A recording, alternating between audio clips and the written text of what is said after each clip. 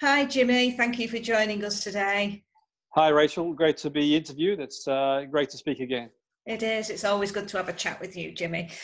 So we're going to have a talk today about stress management and what that actually means, because obviously people know what stress is, but then how to the management side of it. There are so many different ways of doing that out there. Can you sort of condense it a little bit so that you can help people? Yeah, absolutely. And there are a number of ways, absolutely, depending on what your area expertise is. So, different people find different things work for them. I don't think there's a model that's panacea that works for everybody. It's about finding what works for you. But obviously, stress is normal. It's normal to be stressed. One of the ways I look at things is I look at things from an evolutionary perspective. So we look at the evolution of the nervous system. And if we go back to thousands, if not millions of years ago, in the very beginning, when you think people would walk around the earth and roam around the earth with all these sort of dangerous animals and predator and prey, and the way we would react to predator and prey would be fight, flight, or freeze. So, for example, you're being chased by a saber-toothed tiger. You're either going to stop and fight, you're going to run, more likely to run in my case, yes. Or you're going to freeze. Now, we don't have that. We don't have these sort of dangerous species roaming the earth in the modern world. What we do have is a society that we live in, a world we live in that is not conducive to the primal brain. And when I say it's not conducive to the primal brain, where what can happen is we become hypervigilant. And hypervigilance is, for example, you're driving on a motorway, and just to use an analogy, metaphorically speaking, and you're sort of focusing on the road, and you're focusing just enough to listen to some music, to be aware, to be calm. But equally, if you've experienced, or you may not have experienced, some sort of situation on the road, we can be prone to maybe road rage, or we start to become hyper alert and start watching the traffic. And it all depends on the traffic too. But the point I'm making here is that we live in a world that we become, in one respect, hypervigilant. We don't have the predator-prey scenario, but we do have the brain reacts in the same way to the modern day threats. And the modern day threats could be anywhere from a bill to pay, losing a job, because it's not just about losing a job, it's about, if I lose my job, what's going to happen? Can I pay my bills? Will I end up in the street? Can I do this, that, and the other? And we live in that sort of land of what if. Yes, and that sort of goes, throughout the day. We sort of are faced with all these situations. If you watch TV, there's a lot of stuff going on in the world, a lot of polarization, and there's a stressful world that we live in, and that's not just confined to Western society. Obviously, it's pretty much different places got the different things that are going on. But the point being is the brain can't differentiate between the predator prey of all those years ago to the modern day society we live in. Now, I'm not saying it's a good or bad thing. It is what it is. And for me, it is about managing that sort of primal brain, in the sense that it doesn't run us, if that makes sense, where we run our brain rather than our brain sort of run us. And what can happen in certain situations if we don't manage it, where we do become hypervigilant, we do become hyper alert, we are prone to this neurobiological stress response, which runs parallel to anxiety in one sense. And anxiety's got many pathways, by the way. It could be biological, it could be an organic disorder, it could be thyroid, it could be something that needs treated by a medical professional, but it can also be psychosocial, our appraisal of situation. It could be, for example, can I pay the bills? We hypothesize about a situation that may never arise anyway. So for me, mindfulness is really effective at helping people to be more in the moment. The only moment you truly have is the now. True. And sort of teaching people through practice. It doesn't sort of come easy. People sort of expect to do one meditation and that's the end of that. It's through practice and sort of working on our default program, because some people, you know, we know in our genes environment, our genes interact with our environment and they influence our behavior. But the point being is that irrespective of our gene or experiences in the past, we can start where we are and we can sort of move forward. We can work on things like appraisal. We can work on things on just being okay with our emotions and feelings. For example, if you sort of stub your toe or you hit your funny bone, precisely, yes. But it's going to pass, isn't it? Yes. This too shall pass. And same as an emotion. So in the world we live in, Rachel, what we've sort of done with emotions is that, an example I use is that if we look at, say, schools, for example, it's not having it like schools or teachers. I've been one myself and I'm lecturing myself. Let's say, for example, the young child says to the parent on the first day of school, I've got a tummy ache. Now, that could be the child might be thinking, I'll say that because I want a day off school or don't want to go in. But it could equally be feeling anxious. Yeah. The child could be anxious. And how often does a parent say to the child, not necessarily in the words, you're feeling anxious, but how do you feel? The teacher, how do you feel? It's almost like, okay, dismissing as they want the day off. And they could generally be anxious because the mind and body is one system. Yes, absolutely. Okay? It is one system. And what happens is it manifests somatically. So sometimes, for example, if we're stressed, we might have a cold sore, we get hives, and we know that. So equally, anxiety can manifest itself too. But this too shall pass. So rather than, for me, it's about recognizing the emotion. So whatever the emotion might be, is rather than suppressing it, because we know there's a lot of evidence around suppression. You know, Freud said all those years ago suppression wasn't good, and he was right. In the sense that if you suppress an emotion, it's like a fizzy pop. You shake it, what happens? When you open it, explodes everywhere. Precisely. So for me, the analogy is, if I take this paper like that, and I rip one piece, you probably won't notice. If I keep ripping away, what do you get on the floor? A mess. Precisely. And most people, Rachel, and for our viewers, what they do is, at the point of when they do start to intervene and get help, it's the mess. Yeah. So getting there early as possible. So in the brain, you know, if you leave bad food in the fridge, what happens to the other food? Oh, it all goes contaminated. Precisely. Yes. So yes. The earlier you can get to someone, the better it is. And I'm not implying that they see me or anybody else for that. You know, everyone's different and everyone's going for their own thing. But equally, seeing the GP, seeing a clinician, if that's the way they want to go around doing things, is a good place to start. You know, where I come in is, if it's appropriate and applicable to work with me, then I use my expertise, which, you know, generally speaking is hypnosis, but I also do many other modalities too. And that gives you a bit of an insight really into sort of how we can start to manage. So we recognize the emotion, in advert to suppressing it, we accept it's there. And when I say acceptance, people say, what do you think the first reaction I get when I say acceptance, Rachel? What do you think people think when I say accept? I don't want to accept it. I don't want it there. Precisely. And that's even more resistance because you're battling against millions of years of evolution. You know, from the very beginning, you know, when you go to a pond and you sort of clap your hands and there's little tadpoles going one way or the other. So you start in the beginning, we're a very simple organism. We then develop a spine, reflex. If I throw a ball towards, you're going to catch it. Okay. And then you develop a brainstem, where the brainstem is instrumental in, you don't tell yourself to breathe, you do it automatically. Yeah. A hypothalamus, motivation. You know when you're hungry, you know when you're thirsty, you know functions, you know from the point of view, the hypothalamus, motivational behavior, not motivation to watch the video, for example, motivation in the sense that, you know, when we're hungry, you know, reproduction, all these sort of things to keep the species alive. Then we build upon that. We have what we call a limbic system, sort of the emotional center of the brain. And then beyond that, we start to the modern structures, the neocortex.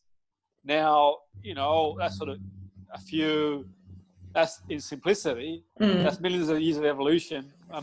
You know, in a minute or so, people can watch videos I've done on this on YouTube if they want to. It goes into a little more detail. I'll send them an email. But the point being is that, you know, our primal brain is very influential in how we feel. And I think for me, trying to change that with our more modern brain is a big challenge. So we can develop a more model brain, the one that's sort of more conscious, the one that sort of tells us, for example, if we're walking down the street, we're not in any imminent danger. So for example, the example I use, if you were sitting down on a park bench and someone was walking towards you very quickly, what would your first reaction be, do you think? Well, it depends who you are. Some people would smile. Some people would shy away. Precisely. And let's say, for example, they sort of were sort of pointing towards you. One's first reaction might be danger.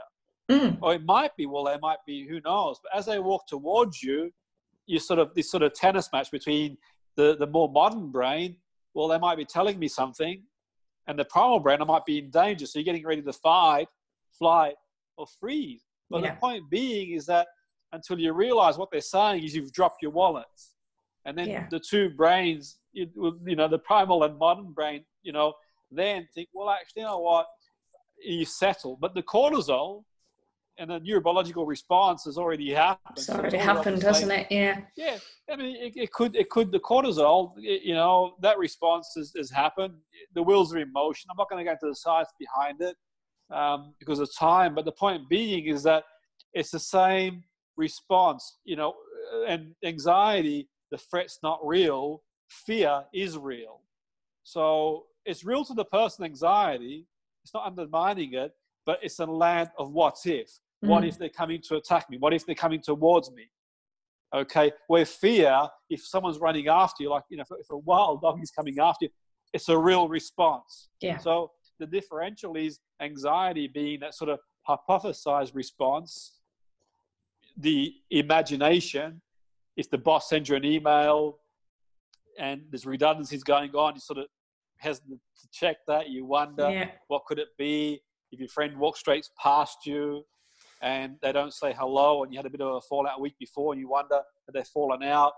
So you can reappraise these situations and think, well, actually, you know what? The boss has got to email everybody. The person may not have seen you.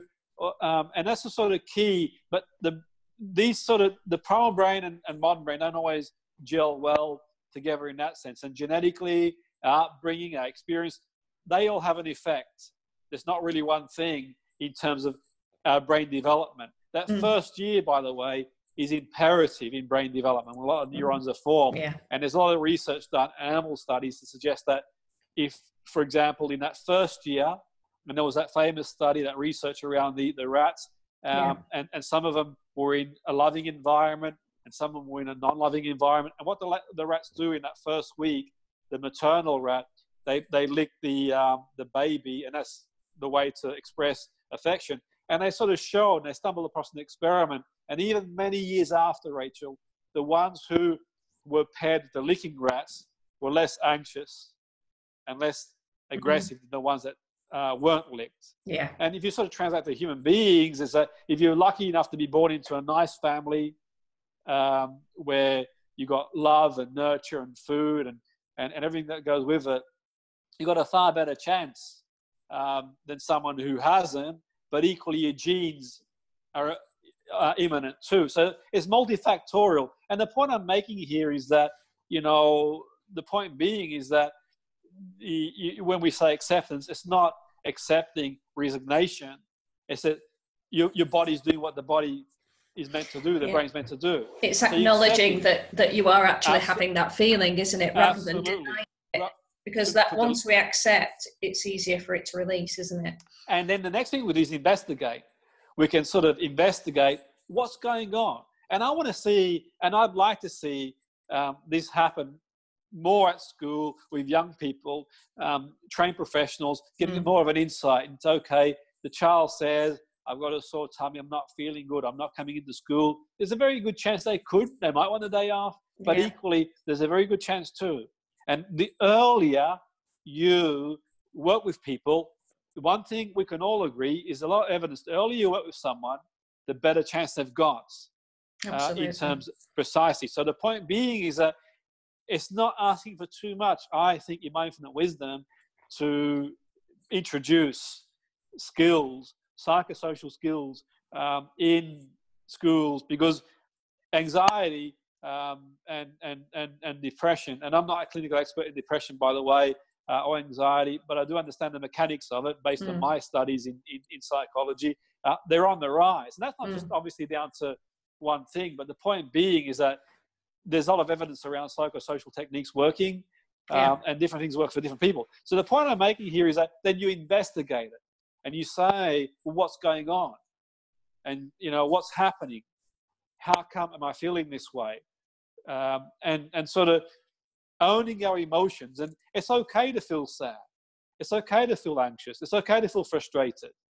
But I think that's a really interesting point, because there's so much pressure on everybody to be, going forward with everything that is positive in their life. That actually, when those negative emotions, or just emotions really, are still there, we have to acknowledge that is part of us, don't we? Absolutely. Absolutely. And I know. And the brain, and the brain's working well, and the brain's doing what the brain should do. If it becomes uncomfortable, then obviously, and it's affecting us in a maladaptive way, and we're not going out of the house, and we're not going shopping, we're not socializing, we're living in fear, and that becomes calcified, then it becomes a problem. If it's, for example, I feel a bit nervous because I'm doing a presentation, I feel a bit nervous doing an interview, I'm on radio and doing an interview on radio, and I know a lot of people listening to it. If I'm doing something like an event, then it's okay to feel a bit jittery. The point being is that it's when you don't do it because you feel that way. It becomes maladaptive. And that's the sort of key, the fine line between recognizing it, and we're going to investigate it. And from a hypnosis point of view, you can dissociate from it. You look at ways to dissociate from the experience, because it's when we associate something that we are uncomfortable. And the example I use, let's say, for example, you went abroad and you went in the country you've never been before. You lost your wallet, your passport. How would you feel if you were in a country that you couldn't speak the language? I'd be terrified. And that's normal to feel that way. Yeah. But equally, if you're in an environment where you spoke the language, the people you knew, you're in your hometown and you knew people, would you feel more comfortable? Yes, because you'd know where to go. You'd have that map, wouldn't you, to be able to follow. The brain likes familiarity. So one of the points of hypnosis is dissociating from what is prompting the feeling and connecting to a more resourceful feeling. A bit like when I did the BBC radio, the program with Margaret, who was looking to reduce weight many years ago. And one of the ways around it, I felt, if she could go back swimming again, it'd have a massive knock-on effect, a social strategy. She goes swimming and she's retired, she's looking to reducing weight, she's in the 60s, and she's not socializing. And I felt a social technique that would work really well would be swimming, because she's swimming, she's got her friends. If she's with her friends, she's swimming, she's obviously not eating. Yeah. And the point being is she's sort of feeling better about herself. She's less likely to emotionally eat. And that was the rationale behind that. But she had this sort of fear of swimming since she was 8-year-old. She had an incident in the pool. So what was she associating with, do you think, when she was looking to go swimming? The incident that happened all those years ago. Yeah. So the idea is to reassociate and reconnect with the positive of going and disconnect from the negative. And I did regression with her, timeline, amongst a few other things. And, within a couple of sessions, and I'm not suggesting everyone 1 or 2 sessions going to work for everybody. Yeah. It's all different for everybody, but the transcript's there, people can listen to it. And the point being is that she would go swimming, but that has a massive knock-on effect. She booked a holiday to Spain for the first time. She started socializing. That was the rationale behind that. But the point I'm trying to make here is that, investigating the fear she's got and rationalizing it's normal to feel afraid based on what happened, the schema. But now all we can do is reappraise it and also disconnect from this empowerment happened a long time ago. The thing is, Rachel, what I say to people is sometimes things happen a long, long time ago. And you see sometimes people look for salvation in other people. Yes. And what I mean by that is that what they didn't receive as a child from the parents, or they think they should have got from the parents, the siblings, don't get me wrong, people do the best they can what they've got. And you see sometimes people look for what they didn't get as a young person, the love they think they should have got, and look for it in other people. And for me, the balance of a relationship, or any relationship, whatever that might be, is reciprocation. Yes. If one is looking for someone else to provide what they didn't think they should have received as a young person, then what ends up happening, the analogy I use, it's a little bit like, say, if I wasn't given enough food as a young person, if I go to all you can eat every day, is that going to make up for lost time? I can't go back and feed the young person I was then. All that's going to happen is I'm going to detriment myself now. Yeah. Because, but what I can do is eat the right food, nutrition food. And that can help me where I am now. And obviously, depending on the person, what they experience, some people experience, very challenging upbringings. Yeah, for sure. Get, the treatment that you require, see a mental health professional. For some people, it takes time to improve. And I think that's a really important point as well, Jimmy, because we all have this logic, don't we, which we apply to everything. So we know what we should be doing. We know exactly, and we've tried, but we keep going back, don't we? We keep yo-yoing back to that old pattern of behaviour. So something like that's right. Mind. So something like hypnosis. Yeah, it's that interruption, isn't it, of the idea, way that we used to do something, and then being in that relaxed state.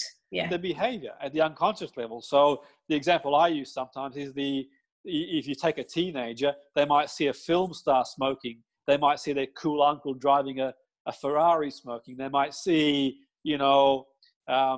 someone who's sort of smoking is really cool. Then they have an idea, and the idea manifests into an association, then a behavior. And equally, the person telling the young person, don't smoke, then, you speak to a teenager. If a parent tells a teenager the error of their way, they're hardly going to say, gee, thanks, mum or dad, you're so intellectual, That is so true. I've got three of them. Precisely. But the point being, an experience could change them. And, you could sort of say, I'm not suggesting one does this, by the way, because, I'm just using an example.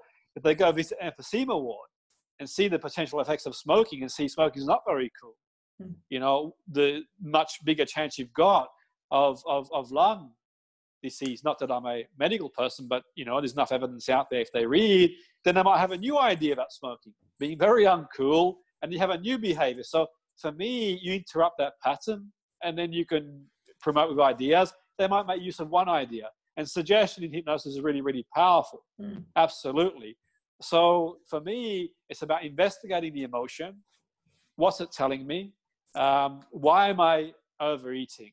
And that could be I'm eating in huge quantities because I feel lonely.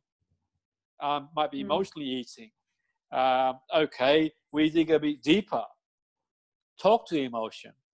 And I know that might seem a bit strange for some people, but communicate with ourselves and what's it telling me? How come am I feeling anxious? How come am I frustrated? How come am I angry? What's going on? And sort of get a clearer view logically. And we can push things to the logical brain and sort of deal with the emotional brain through creating experiences for people and work on both levels. We can look at things in a new way. Well, the person walked past me in the street because they might have been preoccupied.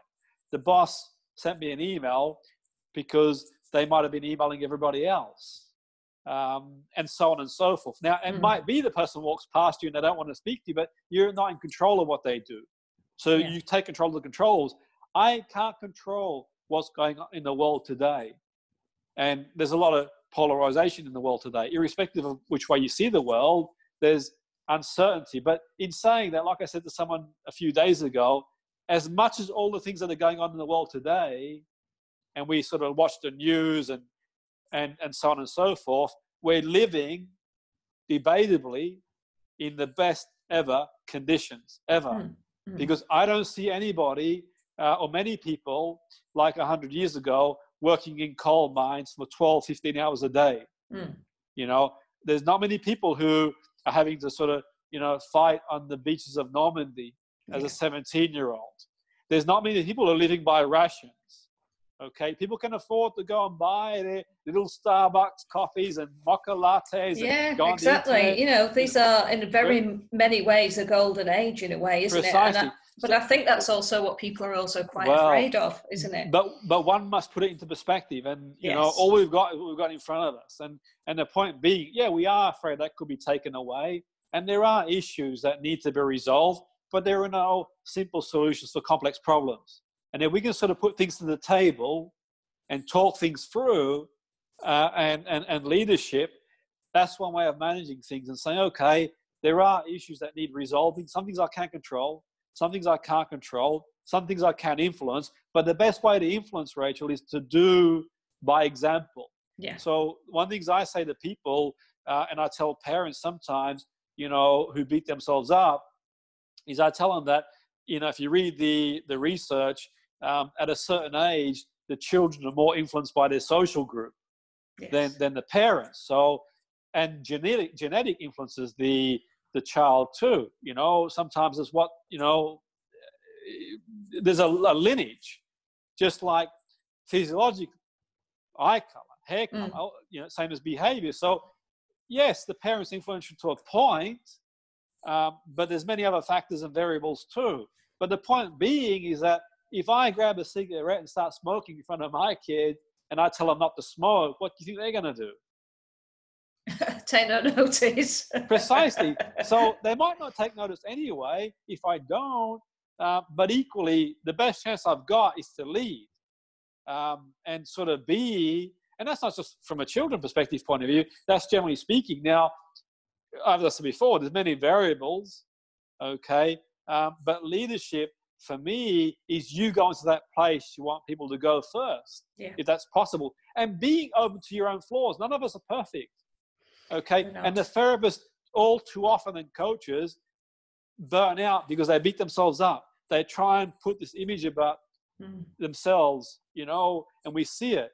I've been in this field for many, many years, as you know, and I can guarantee you now, some of the best people in the field are ones who've been through things themselves. Yes. Because they can walk the talk. And there's no shame in saying, you know what, I've had my experiences. Well, I always tell therapists and coaches. Because the point being is that, for me, it's keeping it real. And sometimes we experience certain things, and it's through our experience, we have introspection. Yeah. And I see many coaches and therapists burn out because they try and maintain this facade, and not fooling anybody. Yeah. Because the bottom line is you're a human being. That's it. And it doesn't matter what stage we're all at. These emotions come up at different stages in our lives, don't they? There's no real pattern. We all mess up at times. Yeah. We all make mistakes. We all do things that we sort of look back on and think, well, if I could have done differently. We don't start on a level playing field. Some of us, inherit different genes. Some of us have different parents. We didn't choose our parents. You're born into an environment you didn't choose. You didn't choose the genes, but you do the best you can what you've got. It's not a level playing field. Life isn't damn fair, because how do you explain someone who gets a condition very young in life? It's heartbreaking when you sort of see young children who are ill. It really is. And, you don't choose a lot of things in life, but what you can choose is what you do now with what you've got. Yeah. And sometimes people can be the victim. They think other people got great lives and other people have all the luck. And I'm here to tell people that from an existential point of view, find meaning in your life. People try and set themselves these big, grandiose goals of being this sort of, all these things. And I think social media plays a part because it's put us in touch with these big mega stars who are only like 0.1% of the population. It's not just good enough being a footballer. You've got to be the top 0.1%. It's not just good enough being a coach. You've got to be this sort of, and for me, setting goals of being a, good working person in society, being a pillar, setting yourself these goals. I'll tell people, set marginal goals, learning something new, being the sort of person people can rely on, being the sort of person that can sort of, stand strong in times of adversity, but he's not afraid to have a wobble too. And then those sort of things for me I tell people, set yourself goals that are manageable, incremental, but get meaning in your life, you know. Yeah. And that's the big thing. And that's the sort of big thing that, for me, the existential is about. If you find meaning in your life, you get up in the morning, and even when the chips are down, even when things feel like, you know, you can't be doing right for doing wrong, it feels like it's coming at you from every angle. Well, on those days, you know. Well, you've got that anchor. Yeah. When you've got that meaning in your life, you've found something to anchor you down safely, securely, because you believe in it so passionately, really, Absolutely. isn't it? And But that have sort the of, that brings flexibility. us, and that's it, the flexibility. Have So the that, flexibility to change if, you know, people set these 10-year goals, and I do too. But every 6 months, I suggest to reevaluate the goal. Because if it becomes a chore and obsession, and you're doing it because you just are afraid that, you know, what if I don't see it through? If after 6 months you're working on something and, you know what, you say to yourself, you know what, it's not for me, then okay. I'm not suggesting to walk away from things. What I'm suggesting is that if it becomes a chore or an obsession, then you got to sort of reevaluate and think, well, actually, you know what? It's a fine line race with a goal, getting up in the morning every now and again at 3 o'clock and thinking, you know, is this for me? But it's okay once every now and again. But if that's happening continuously, then you got to think, well, actually, you know what? Is this for me? And that's the sort of big thing I sort of say to people from a goal point of view. You know, think our values change, life changes. And, you know, and I think that's what people do really struggle with, Jimmy, the change, isn't it? Because we don't forget, we've been brought up in you know, many of us have been brought up with a structure to what we should be aiming for in life, and great point. we believe very much what that structure should be until it doesn't resonate with us, until it doesn't fit here, in with your heart here. But finding that resilience, which again comes back to that stress management, because otherwise, when we get stressed, we don't have that anchor, that resilience to sort of ride back for it. Yeah, exactly. When you don't manage the stress, eventually it's going to catch up, and stress pathologically is not good. You know, don't have to take my word for it. The listeners, the viewers, they can read the research. Well, the figures are out there, aren't they? Precisely. You know, stress what is it, 80%? Yes, but also stress pathologically has been linked as a variable to many conditions, many conditions. Now, I'm not a medical expert, but as you all know, I studied psychology and I studied neuroscience. Stress is linked to many pathologies. It really is. You know, that sort of chronic, when you turn that tap on, it's okay to turn the tap on and turn it off. But if you blast that tap on and it's always going all the time, it's linked to a lot of pathologies. It's not good for the brain. It's not good for any of the organs. You know, stress to a point is okay. But if you're chronically stressed and you're always in that fight, flight, freeze mode, survival mode, then it's got severe pathological consequences. It really has. And, you know, it's like, for example, I mentioned earlier about, you know, being able to switch that off. So if the person's running towards me and my brain is in agreement, I'm safe now. They're just telling me my wallet's on the floor. Now, where that becomes pathological is if that's always ongoing, if I can't get out of my head. If I go home and I wake up, then we sort of start to look at the post-traumatic stress. Now, post-traumatic stress, for me, in my opinion, is controversial.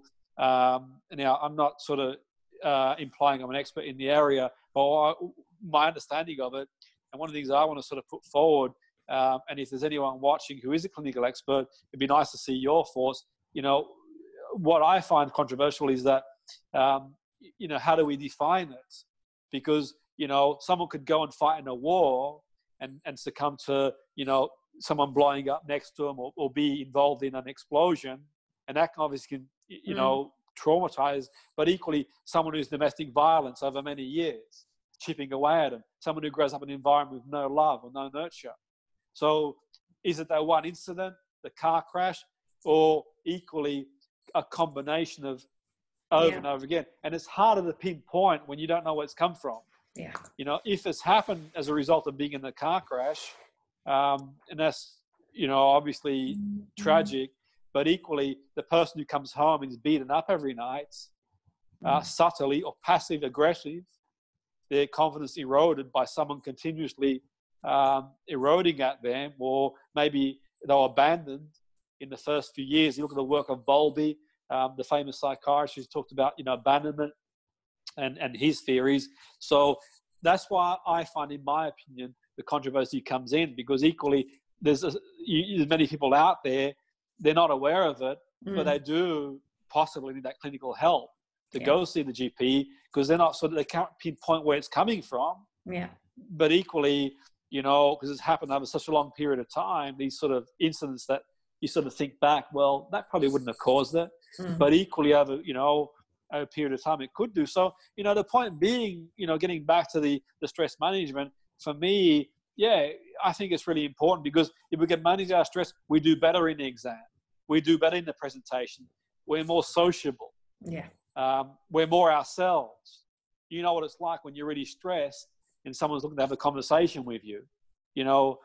It's not as easy. So the quality of our life is a lot better. We can manage our stress in one respect. We can do better in the exam as well. So for me, it's a massive area. And it really is important, because the more we can manage our stress response, the better place we'll be. But to the point where we need it, it's crucial for our survival. Yeah. Because we've got to know when to run, fight, flight, or freeze. But equally, we don't really want to be in that state for long. We need to be in that state.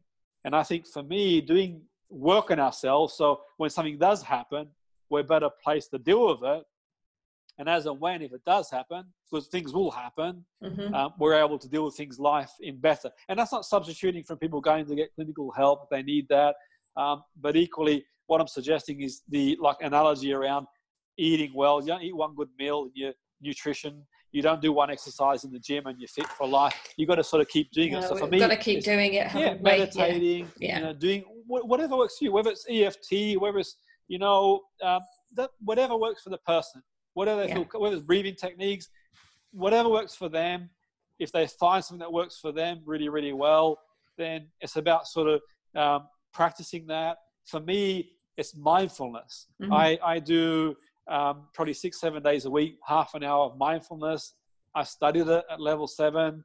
I'm continuing to study it now. I'm studying a module on it. I've also looked at, Buddhism as well, and sort of done my own research as well. And you've probably seen a lot of articles right in the area. For me, it really helps me a lot. But that might not work for other people. And that's the sort of whole thing for me that I sort of say to people, find what works for you. Yeah. And I think that brings us beautifully to sort of why we're having this chat today, really, because Jimmy is going to be so if you want to get some absolutely fantastic tips on mindfulness, hypnosis, meditation techniques, Jimmy's going to be there. So you're going to actually get to meet him, do the techniques. You're also going to be able to experience EFT, which is emotional freedom technique. And you're also going to be able to experience details about emotional eating. And we've got our psychologist there who's got so much information. She's going to bring her version of what is working best with her clients at the moment. She's going to give you all a taster of that. So you're going to be able to have so many techniques for you all to take away with on the day. And the reason that we've all decided to come together is because the NHS is under so much strain.